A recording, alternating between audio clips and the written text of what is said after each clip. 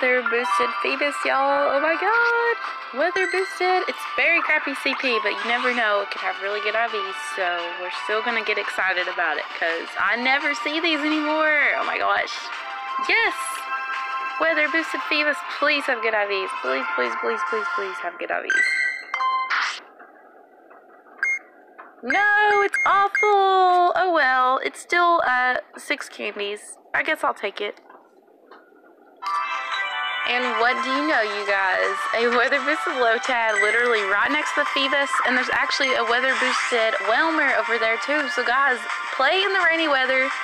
Make sure you get some waterproof cases for your phones, but go out and play in the rainy weather because this is awesome. I officially love playing in the rain these days.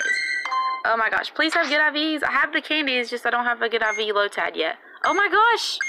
It's actually pretty good IVs. Not the best CP, but I'm going to keep it because I might end up evolving that later. So that is a very sick catch.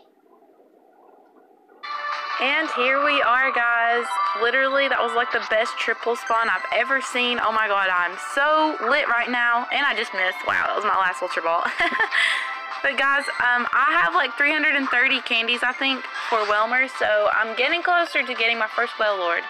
I caught a really good Whelmer yesterday that I'm pretty sure is going to be the one that I'm going to evolve. So I'm pretty much just candy farming Whelmers at this point. But we got it with a Pineapple Berry. Let's do an appraisal really quick because this is a weather boosted. Okay, decent IVs, but not as good as the one I caught yesterday. So we're going to transfer it. Wild Grovyle, you guys. This is actually a really rare spawn, to my knowledge at least.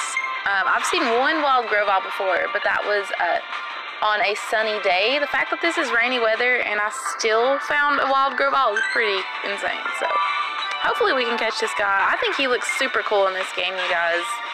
He is one of the coolest starters in my opinion. I think the Trico Grovyle Sceptile line is probably my favorite in Gen 3. Look how freaking sick he is, you guys. And decent CP too. I mean, 901 is not bad in the wild. And I have 2 good Sceptiles already, but if this guy has good IVs, I mean, he'd definitely be a candidate for evolution because that CP is pretty good. Okay, so we did have to use the Golden Raz because the raspberries were not working for some reason, but I have plenty of Golden Raz, so I'm not really worried about it. IV check. Come on. Okay, decent. Okay. That's actually not bad, guys. We might keep it and evolve it later. I'm not sure exactly. You know what? YOLO, guys. Let's evolve it right now. Oh, no, guys. Okay. I almost panicked, y'all. I thought that it gave me the evolution glitch. If you guys don't know about this evolution glitch yet, it's basically like sometimes as soon as you catch a Pokemon, if you try to evolve it, like as soon as you caught it, it skips the animation and you don't get to see it. So I almost panicked a little bit there, you guys. But it worked. We got our Sceptile, 1565. Not the best CP. I have one way better, but honestly, guys, I think it's pretty sick. So yeah, thank you guys for watching.